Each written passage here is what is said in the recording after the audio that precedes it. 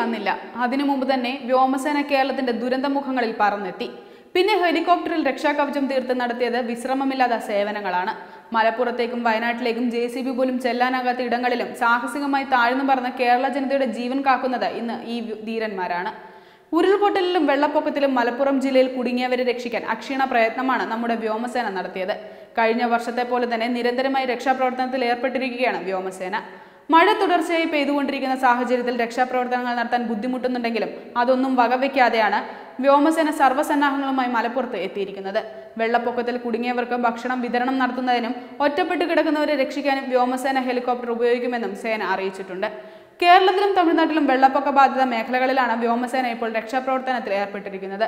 മഴ ഏറ്റവും കൂടുതൽ ബാധിച്ച വയനാട്, മലപ്പുറം ജില്ലകളിൽ ഹെലികോപ്റ്ററുകളുടെ സഹായത്തോടെ നിരീക്ഷണം തുടരുകയാണ്. രക്ഷാപ്രവർത്തനങ്ങളുടെ ഏകോപനത്തിനായി വ്യോമസേന ലൈസൺ ഓഫീസർമാർ കേരള സംസ്ഥാന ദുരന്ത നിവാരണ അതോറിറ്റിയുമായി ചേർന്നാണ് പ്രവർത്തിക്കുന്നത്. കനത്ത മഴയും പ്രളയവും കാരണം നിരവധി പേർക്കാണ് ജീവൻ നഷ്ടമായത്. പലരും ഇപ്പോഴും മണ്ണിനടിയിൽ കുടുങ്ങിക്കിടക്കുകയാണ്. റോഡുകളെല്ലാം ഒലിച്ചു പോയതുകൊണ്ട് തന്നെ പല സ്ഥലങ്ങളിലും ആൾക്കാർ ഒറ്റപ്പെട്ടു പോയിട്ടുണ്ട്. ഇവരെ രക്ഷിക്കാൻ വ്യോമസേനയുടെ സഹായം അത്യാവശ്യമായിരുന്ന ഈ സാഹചര്യത്തിലാണ് വിളിക്കാതെ തന്നെ ഇത്തവണ വ്യോമസേന പറന്നെത്തിയത്. മലപ്പുറത്തേക്കും വയനാട്ടിലേക്കും JCB പോലും ചെല്ലാനാകാത്ത ഇടങ്ങളിലും സാഹസികമായി താഴ്ന്നു പറന്ന കേരളത്തിന്റെ ജീവൻ കാക്കുന്ന വ്യോമസേനയെ എത്ര പ്രശംസിച്ചാലും അധികമാകില്ല. ദുർഘടമായ സാഹചര്യങ്ങളെ മറികടന്ന് കഴിഞ്ഞ തവണയും കേരളത്തിലെ ജനങ്ങളെ രക്ഷിച്ച കര വ്യോമസേന വിഭാഗങ്ങളെ കേരള ജനത ഒരിക്കലും മറക്കില്ല. പുതുമലയിൽ ഉരുൾപൊട്ടലിൽ കുടുങ്ങിയവരെ സൈന്യത്തിന്റെ നേതൃത്വത്തിലാണ് ഒഴിപ്പിക്കുന്നത്. കണ്ണൂരിൽ നിന്നുള്ള ഉദ്യോഗസ്ഥരെയാണ് കോഴിക്കോട്, കണ്ണൂർ, താമരശ്ശേരി, ഇരിട്ടി, വിരാജ്പേട്ട, കുടക് എന്നിവിടങ്ങളിൽ വിന്യസിച്ചിരിക്കുന്നത്. എറണാകുളം, ആലപ്പുഴ, പത്തനംതിട്ട, ചെങ്ങന്നൂർ എന്നിവിടങ്ങളിലും സൈന്യത്തിന്റെ സേവനമുണ്ട്.